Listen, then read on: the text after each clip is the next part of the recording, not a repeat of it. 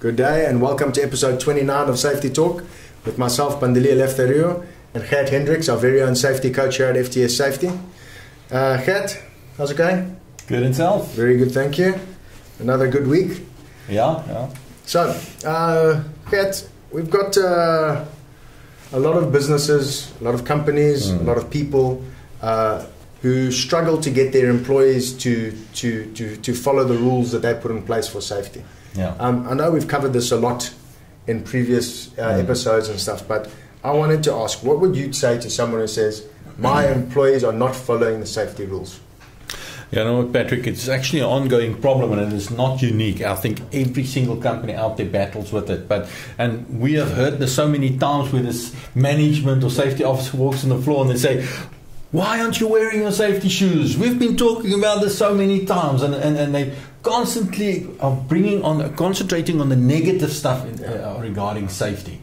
But I don't believe that's the correct way of implementing a culture within your company. Explain that again. What do you mean by that? Well, to implement a culture, a safety culture in your company, you need to, first, before you can resolve an issue, you need to identify an issue. And that is what it's all about. I personally believe you can ask for anything in life. It's just how do you ask? Okay, and I agree with that. Yeah, but I mean, but again, I'm saying the frustration is, and I've been through it. I've had it before, even in FTS and basic rules that we want to put in place, where you go, you'll do the meeting, you brief everyone, cool, and when you're around, they do it. Yeah. When you walk away and you stop looking, suddenly you go back and masks are off, or gloves aren't being worn, or specs aren't being worn. And so that actual frustration that businesses and our leaders and safety reps and safety officers are feeling, I mean, how do they actually address that? Well, there's various of elements, and I would only like to touch on two. The firstly is you need to have the correct PPE. It needs to be comfortable, and people needs to want to wear it, and not having uncomfortable situation, not being able to do their task.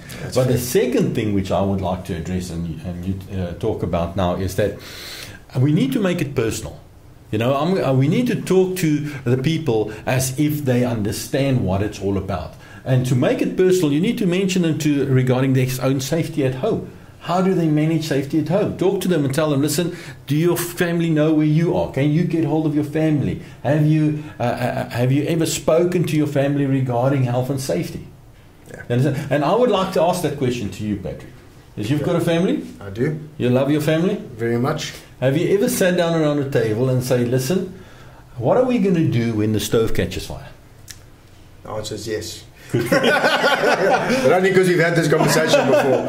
My different was different. We actually had a visitor who came from overseas once. Yes. And we were sitting inside the house, and we've got the entertainment area. Then we go to the bedroom section of the house. We lock the security gate, and we're all in the bedroom section. In that particular house, we were on the second floor. We had burglar bars on all the windows. And when I went to lock the door, this guest from overseas had a panic, and they're like, "What are you doing?" And I was like, "We're locking the door." She's like, "Whoa. What happens if there's a fire? How am I going to get out?" And we stopped and we looked at it. Me and my wife looked at each other. We're like, "Geez, we never thought about this." That's it. Okay? And at that stage, we didn't have a fire extinguisher in the bedroom section of the house. Yes. Okay? We didn't have an evacuation plan on how we're going to do it. After that conversation, I went back, and I was in FTS Safety at the time, and I hadn't even thought about it. And I was like, "Oh my goodness, how am I going to handle this?" So as a result of that, we now have a fire extinguisher in the bedroom section of the house. So it's easily accessible. We kept a crowbar hidden in the bathroom, so that in the event of a fire, we can crowbar the window and climb out of the window, because the burglar bars are blocking, crowbar the burglar bars, because the burglar bars are blocking the window. And I must be honest, once I had that in place, I felt a lot more secure. We knew if there's a problem, that's what we're doing. If that area gets blocked and we can't go through that exit, this is the other backup plan. And actually, I do like that question, and I think it's something maybe we should do another episode on it, is what questions to ask in terms of home, in terms of fire safety, security, because a lot of people, unfortunately, only address these issues when it's too late. And whether it just be saving your property and from damage by having a fire extinguisher, or even worst case, potentially saving a life. I mean, these are big deals. It is big. Okay, so you asked that question. Let's bring it back to the workplace, because I have an opinion on this. Okay. And unfortunately, this is where I bring in my business side. Okay. And I think the biggest battle here, this is actually a double-edged question, because this question is, yes, the question what you're actually asking, or what I'm actually asking is, how do I get my employees to take safety seriously? You actually saying they need to understand. They need to understand. Okay. Which is actually, it's not a once-off. It's not a answer the why, explain it to them. It's actually, that's where your repetition comes in. That's where your meetings come in. That's where your inspections come in. You actually have to create behavioral habits that enforce creating that culture of keeping safety as a top priority. Yeah. But you must just remember, once the employer have asked the question, what are you doing regarding safety at home?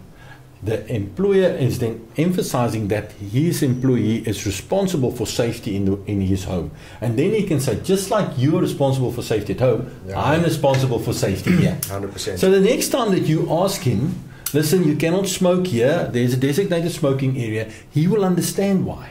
Okay, next time you do evacuation, he will understand why. And that's the thing. Then when you do your repetition, because safety is repetition, the moment that you start doing that safety, it will be, they will participate in it and not fight it. You know, you remind me of another story that also is worth sharing on this. Yeah. One of our clients in the construction industry, he managed a team of workers who worked at heights. They were the guys on the scaffolding. I can't remember exactly what they did. Maybe they're installing windows. I think they were actually doing form scaff. I think they were actually doing concrete. Okay. But anyway, long story short, he complied all the rules, signed all the paperwork, had literally mitigated, all his due diligence was done. Yeah. If anyone fell and got injured or died, him and the company were in the clear. Yes. They had their training, they did the talks every day, everyone did everything by the books, they signed it off, and yet when he wasn't looking, guys weren't wearing their harnesses. Yes. Okay?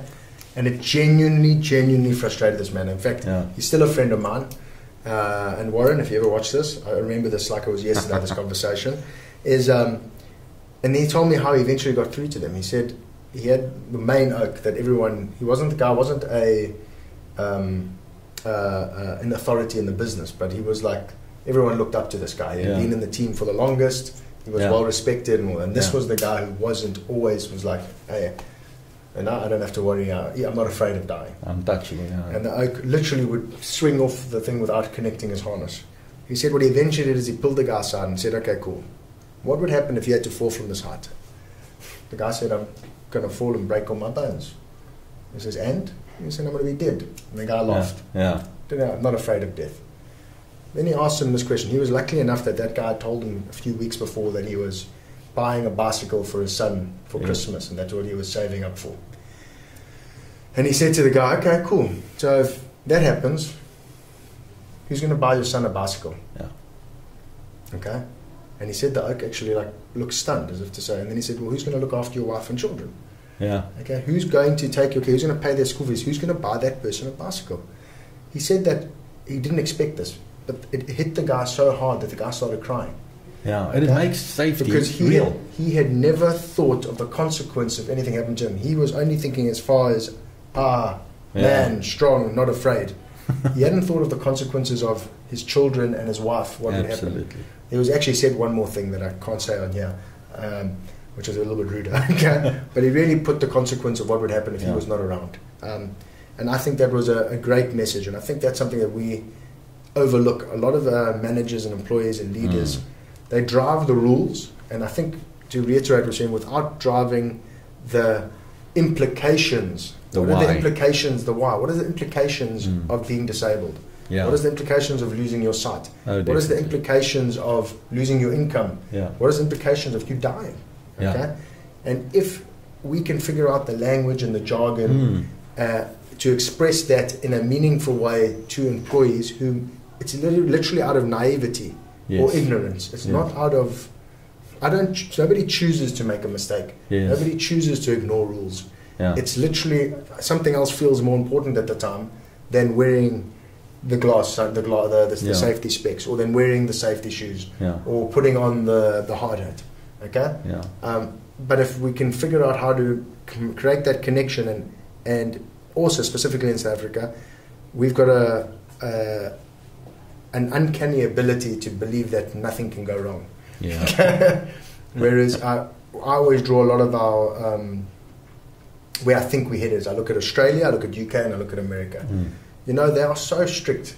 Extremely. Okay, but it's like you said, it's coming from home. Yeah. People will look when you're driving and they see someone not wearing, their kid's not wearing a seatbelt. Yeah. They will open up their window and go, "Hey, your kid hasn't got a seatbelt on." Yeah. Okay, we see that in South Africa, and oaks just carry on driving. That's it. Okay, they've literally created a culture of safety where they've encouraged it, and you are frowned upon if you do not work safely. You are frowned upon if you do not practice safe practices at home and at work. So I think that's something. There's something there that probably needs to be explored a bit more. I know it's a long route for us to get to that level, but it starts with management and safety officers to change their mindset and not playing the police officer, the enforcer, but rather the educator. The safety coach. The safety coach. All right. Okay, that's a good one. Okay. Well, I'm happy with that. I hope you guys found that useful. In a nutshell, if you are having problems with employees following the rules that you've put in place for safety, we believe that the right thing to do is to try and create that association of safety at home, protecting your family, protecting your loved ones, and using that same methodology in the workplace. If you have any questions, there's no such thing as a silly safety question, so please put your question in the comments below. We hope you found that useful, and thank you very much.